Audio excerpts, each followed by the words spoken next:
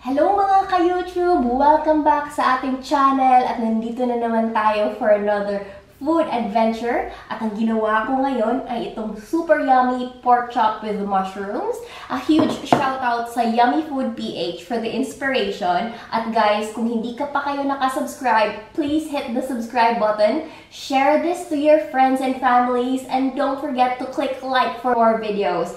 At ngayon guys, if you want to learn how I made this, please keep on watching!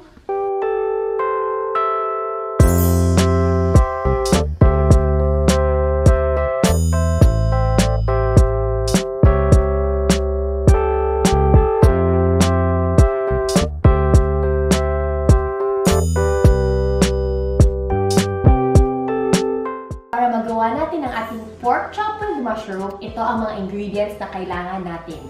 So, first off, kailangan natin ng pork chop. Kailangan natin ng mushroom. Itong ginamit ko is button mushrooms. Nakikap ko na siya in half. Kailangan natin ng white onion, sliced na yan. Ito ay 50 grams of butter. Kung wala kayong pang measure kung ilang grams na, tansyahin nyo na lang. Basta ganyan karami. Ito ay 2 tablespoons of plain flour. Itong ginamit ko is pure cream. Pero kung walang pure cream, pwedeng good substitute ay evaporated milk at saka all-purpose cream. Pero mas better if evaporated milk yung gamitin nyo. Salt and pepper to taste. Kailangan natin yan. Tsaka konting toyo para mag-brown yung ating sauce. So, yun lang ang ating ingredients na kailangan. So, ano pang hinihintay natin? Let's start cooking! So, mainit na ang ating pan. Ilalagay na natin yung ating butter. Nakalimutan ko palang i-mention guys na sa paglagay ng butter, kailangan natin ng konting canola oil. Huwag olive oil kasi yung olive oil is not good for high heat temperature. So, konting canola oil para hindi mag-burn yung ating butter. Yan. Kung mamaya, kung feeling ko nakulangan ako sa 50 grams na butter, di, tama lang to. 50 grams is fine. Yan. Tama na yan.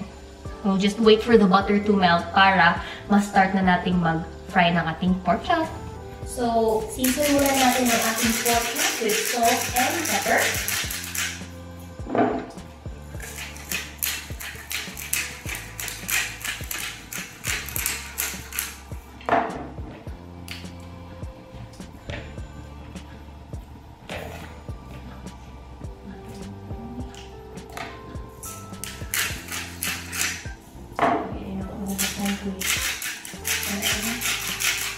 Okay, let's fry.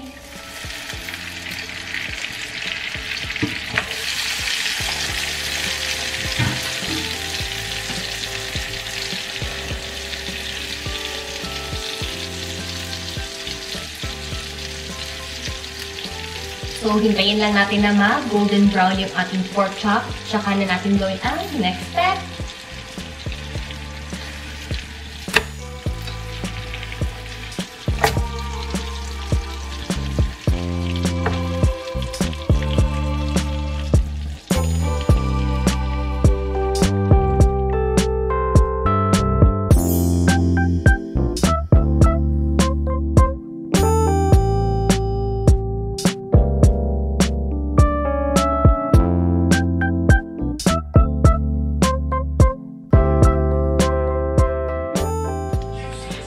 Na natin i-fry ang ating pork chop. So, using the same pan and the same butter on the pan, i-caramelize natin ang ating white onions.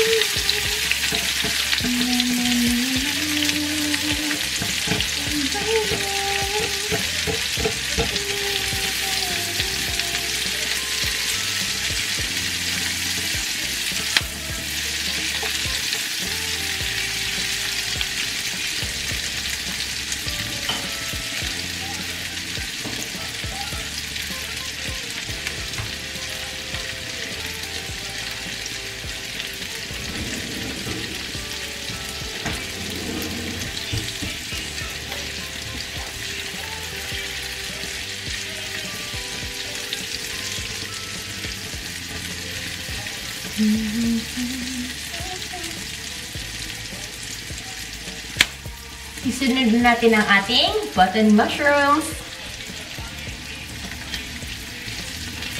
Niramihan ko yung button mushrooms kasi ang sarap ng pork chop, lalo na pag maraming mushrooms and onions.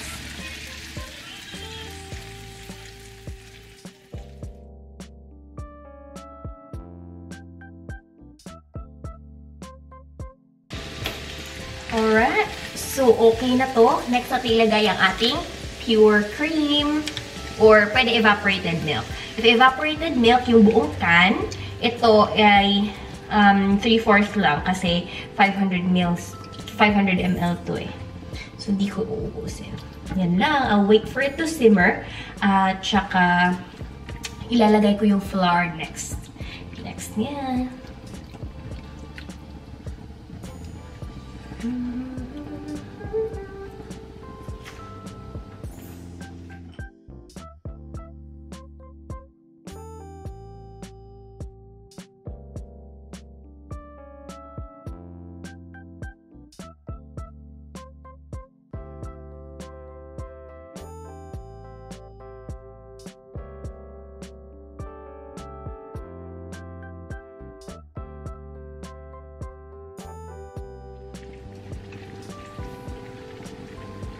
So, at this point, pwede na natin ilagay yung ating flour. Para lang lumapot siya. Hindi ko muna uubusin na 2 tablespoons yung flour. I-half ko muna yung 1 tablespoon na muna yung ilalagay ko. Kasi baka sobra naman. Okay, tama lang yung 1 tablespoon guys. Huwag na nating ubusin kasi baka naman masyadong malapot yung sabaw. At this point, sa color na to, okay na nga na walang soy sauce. So, konting salt and pepper na lang at we're ready to serve. Konting pepper. Salt.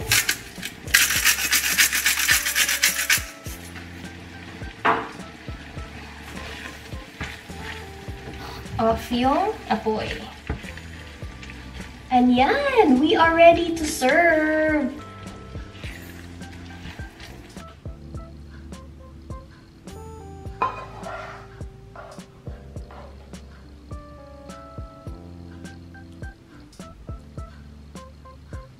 So, ito na ang ating finished product. Amoy pa lang, very sure na masarap to. So, titikman natin to in a minute. Pero, guys, if you want to see more videos of me, please click the subscribe button, hit the like, share this to your friends and families, and don't forget, good food is meant to be shared. See you again soon. Bye!